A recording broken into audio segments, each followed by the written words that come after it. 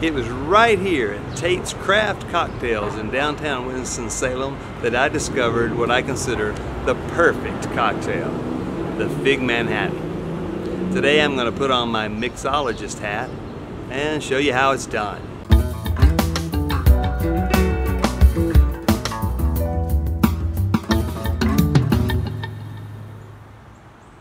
This house belongs to Jim Tedder. This tree belongs to Jim Tedder. It's a fig tree. Well, it belongs to the earth. Jim's just living near it. Nonetheless, it yields the perfect fruit. Behold, the fig. Figs are among the oldest fruit that people eat. They came from Asia Minor and they spread through Greek and Roman times through the Mediterranean. Figs are loaded with potassium, iron, plant calcium, fiber. They're some of the sweetest fruit you can put in your mouth. Back before sugar was all the rage, they used figs to sweeten all manner of desserts. The ancient Romans even invented a cookie. And if you've ever eaten too many figs, you know that they're a laxative, as well as a diuretic. Very useful fruit. It's not really a fruit, it's a zirconium. The stem of this plant grows and swells at the bottom, and the flower that would normally be on other plants grows inward. So when you bust open a fig, what you're looking at is the flower. It's a self-pollinating thing. All the flowers are female and they don't need no stinking bees.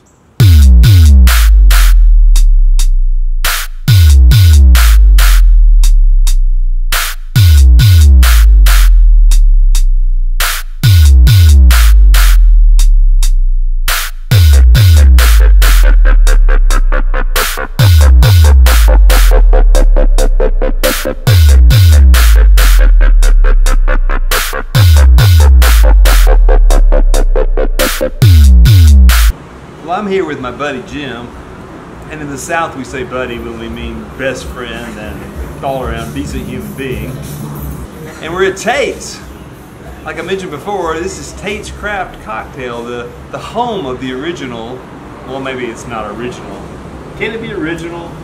Did they invent it? I'm not sure if they are. I don't know that they invented the Fig-infused Bourbon Manhattan, but they certainly did a great job of perfecting it. So, I saw it on the menu and I went, wait a minute, fig, bourbon? My wife Laura likes figs and she's kind of interesting and tasty and I'll try it.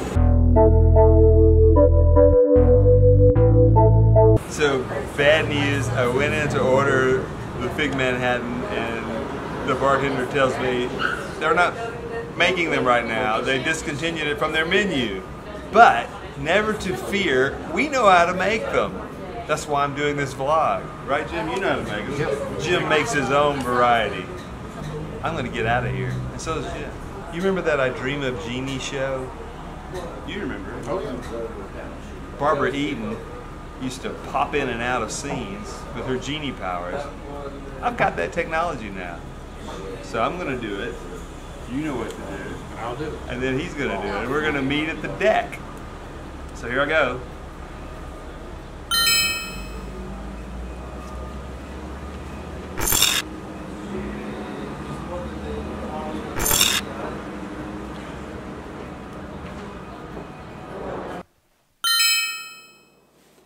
A Fig Manhattan is a regular Manhattan made with fig-infused bourbon. You'll have to allow 7 to 10 days for the figs to infuse the bourbon. So this is how that goes. Get yourself some sun-kissed mission figs. They hang out where they sell raisins and prunes and dried apricots. These figs are dried, so the sweetness is even more concentrated.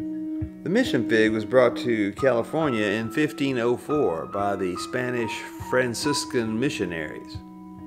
Mission figs. You only need 15 of them. You save the rest for snacks. I leave the stems on.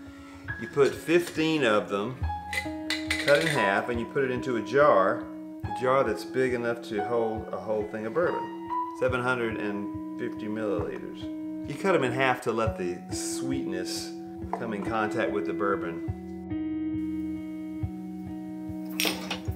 So I got one vanilla bean here. organic, fair. These things are expensive. You can get fresh whole ones cheaper than you can find the ones in the jars. Sometimes these jars cost as much as $10. You cut it in half and you put it in the jar. So what kind of bourbon do I use? It really depends. If I'm talking about the bourbon that I just like to sip, that's a different thing altogether than one that I'm going to infuse with fig.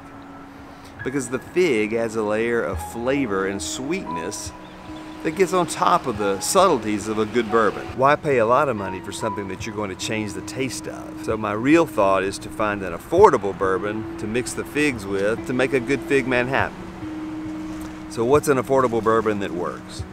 Wild Turkey is one, but today I bought Four Roses. Four Roses is an excellent bourbon. I mean, it's not the best bourbon you can drink, but the bourbon flavor is a matter of opinion. Four Roses is really good, and it'll do the job for a fig infusion. Open it up, take the bourbon, pour it straight into the jar. A quart ball jar is great. Put the lid on it and put it on the shelf. Put it in a dark place, and once a day, come into the shelf and do this. Just once. You'll notice it getting darker and darker as the days go by. You can let it infuse up to 2 weeks if you want. It's your taste preference that matters. And once you've made a couple of these batches, you'll really start to hone in on it. So by the way, the vanilla adds a wonderful extra note of roundness to the fig. Gives it the vanilla back that maybe is masked from the original bourbon by the figs. So this guarantees you get a really good flavor. You can drink fig bourbon straight up, just by itself, because it's its own drink. And that's the way Jim likes it. So I'll pour him one. Where'd you go?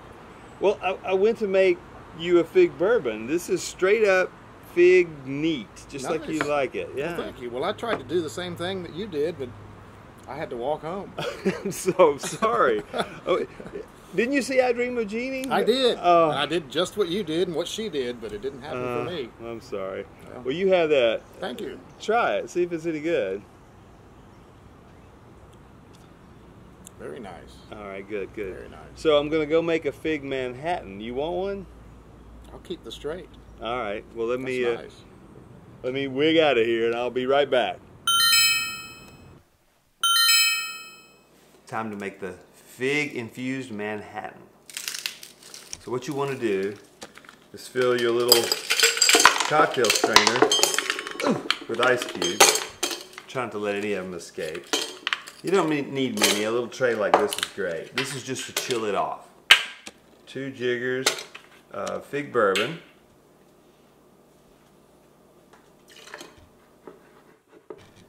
A Manhattan is made with sweet vermouth. You put one of these in there. Then you use Angostura Bitters. 2 shakes of that, or 3. You put that in your strainer. Shake it to chill it off. You can do a dance here. You've seen bartenders do things. It's all about the style. You strain the contents over the ice cube, and then you add a cherry or 2. Voila. Big Manhattan.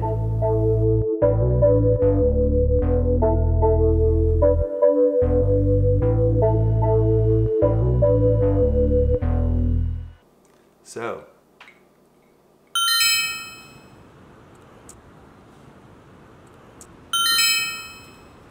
Hey, I'm back. Cheers. cheers. I've got my fig-infused Manhattan, and you've got the straight-up Got the fig. straight up is Very nice. good. So this whole vlog started at Jim's tree, and Jim has a very special way of making his fig infusion. So I want you to share with the peeps how you do it. Well, we have to wait till the heat of the summer because that's when the figs are ripening and coming off daily. You can pull bagfuls off of the tree during the summer. So we pull them off, take them inside, cut them into fours, lay them out on a like a cookie sheet with a parchment paper underneath it, and bring it out onto the deck during the heat of the day when the sun's out and sun dry them. And it usually takes about a week. Oh, really? You leave them outside in the sun? No, we bring them in at night because otherwise the raccoons and the night critters will come and get them. But even during the day, you have to keep a close watch on them? You got to keep a watch on them. Because the birds will come get them. Yeah, the squirrels will come get them. Dogs? Dogs, yeah. Edie would have. These probably not.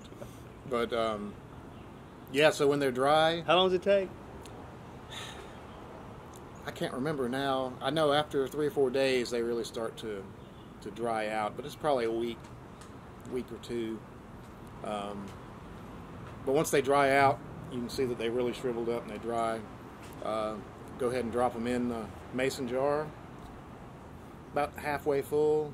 Put in a vanilla bean, a little tiny chunk of cinnamon, 3 or 4 black peppercorns. Oh, really? Then we pour off the bourbon, and it doesn't have to be an expensive one. It can be cheap. We use fairly cheap bourbon. And what do you consider cheap in bourbon? Use Jim Beam, or do you use... Probably like Evan Williams. Or, something along that line. Yeah. So it's going to be... Evan Williams is not bad, yeah, folks. $15-20. Yeah, okay. So Wild Turkey, Evan Williams, 4 Roses, as you've noted. Yeah. Then we seal it in the mason jar, put it in the dark, and I left mine in there for 30 days. 30 days? Yeah. Have you done a batch where you took it out less? Sooner? I don't remember. I just did the 2 batches. Okay. And I think they were both about the same, but... Let me tell you, I tried his batch, straight up, it was like nectar.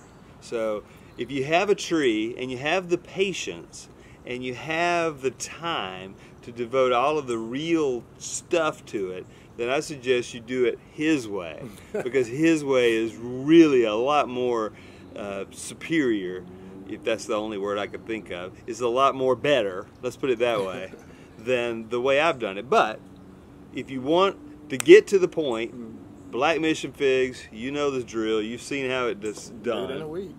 And so here's to Fig Manhattans, or straight up Fig Bourbon. This summer coming to you. Oh, there's one other thing I wanted to try. Let me hurry out of here. So my idea was, that's the way to do Fig Bourbon, but I've got another idea because, you know, figs. Fig Newton. What I'm thinking is that possibly Fig Newtons dipped in bourbon might be a thing. That might be a thing. So we're going to try it right now. Here we go. I'm just going to get it all soaky. It's going to mess up the bourbon, but... You ready? Yeah.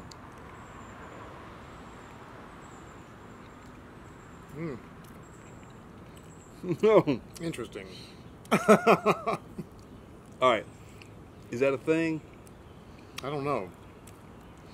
It changes the flavor of the Fig Newton for sure. I'd say that's not a thing. So it's a no-go. That's a no-go. So better. For some reason it's drooping. So for some reason the camera's getting lower and lower. I don't know why. If you like this episode, hit like. You can hit subscribe right here. If you want to, you can watch a couple other episodes right here. So it's all up to you. We'll see you next time. Martin's Mini Hats.